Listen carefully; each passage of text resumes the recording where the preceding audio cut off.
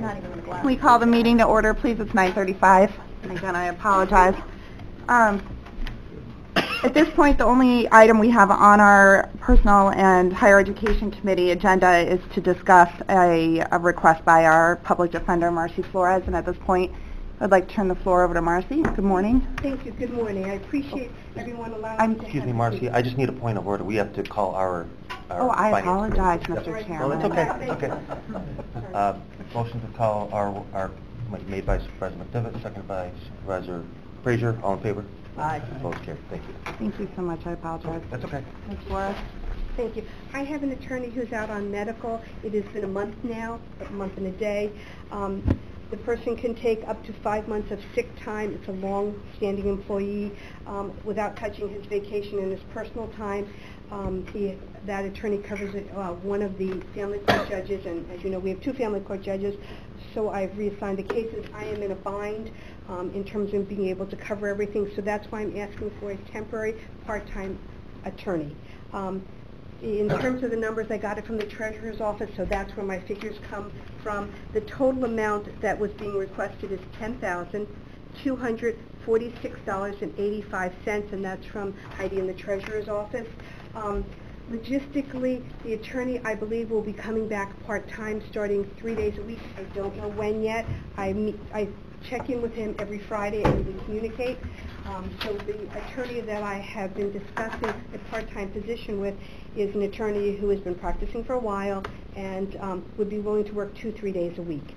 My feeling would be that when my attorney comes back 3 days a week, I would only use this other person 2 days a week or when needed to cover things.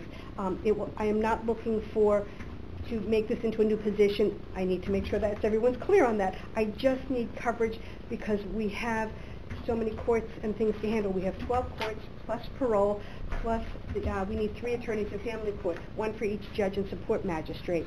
According to Office of Indigent Legal Services, we should have 13 attorneys working in our office. We have 8, including me. With a person down, it is difficult.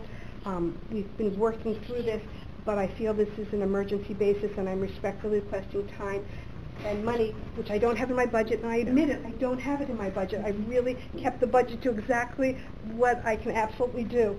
So I'm requesting part-time attorney position. I have gone through personnel, civil service. I've spoken to our chair, and he signed off, and I greatly appreciate that. So I'm here with you, and I'm sorry to make the request, but I'm honest with you. Thank you, Ms. Flores. Sure. Just Marcy's request, I just wanted to point out, the position that she's creating will be for a term not to exceed 7 months. Correct. And the amount that she's requesting, the $10,000, the Treasurer's Office suggested that we start out with the salary for 3 months. Right. And then at the end of that, if this funding is exhausted and she needs more, she'll come back. But rather than do the full 7 months, they thought it was better to do a Right. shorter term to start. My gut feeling is the 10,000 would be sufficient. I think the person will be back sooner, but I don't know, and he still has another 4 months of sick time that he can use before he touches vacation and personal. Thank you. It's my understanding at this point we would need to get a motion on the floor to discuss this from personnel before moving on to finance, if that's the committee's desire.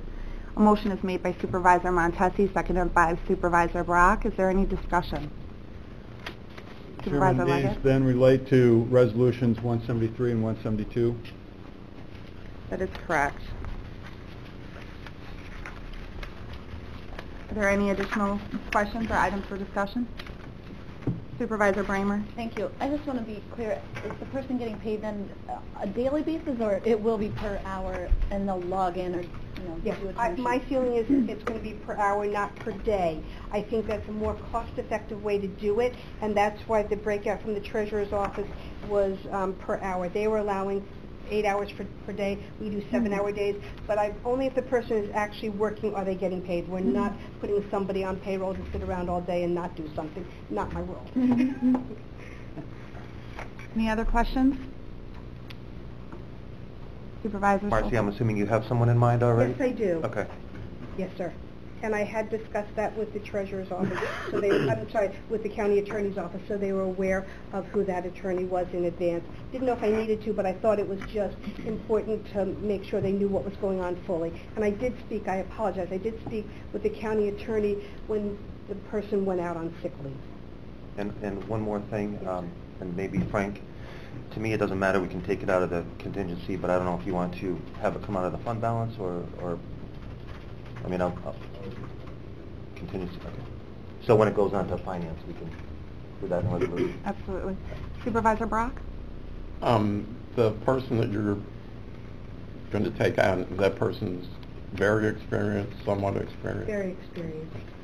I think you'd all be very happy. I don't want to put that Yeah. person's name out yet but I told them that I would give them a call at the end of the day to see what happens today. And if the answer is yes, great. If the answer is no, no hard feelings. I just have to make this request.